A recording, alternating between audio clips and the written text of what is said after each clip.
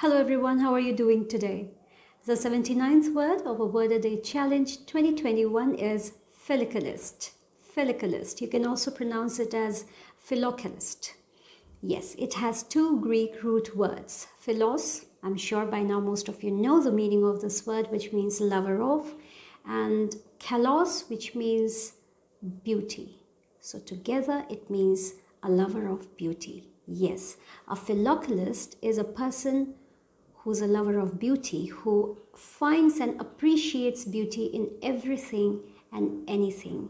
Philocalist comes from the noun philocally, which means the love of beauty. I would like to thank my friend Georgia once again for correcting the Greek pronunciation. Thank you so much, my dear. According to Wikipedia, philocalist refers to a pen name of Felix Wierzbicki.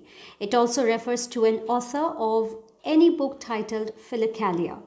It also refers to an author or a follower of Philokalia, which is a guidance for Eastern Orthodox monks in the practice of contemplative life. In my opinion, a philocalist who can appreciate beauty in everything and anything around has the potential or capability to see that silver lining in the dark cloud.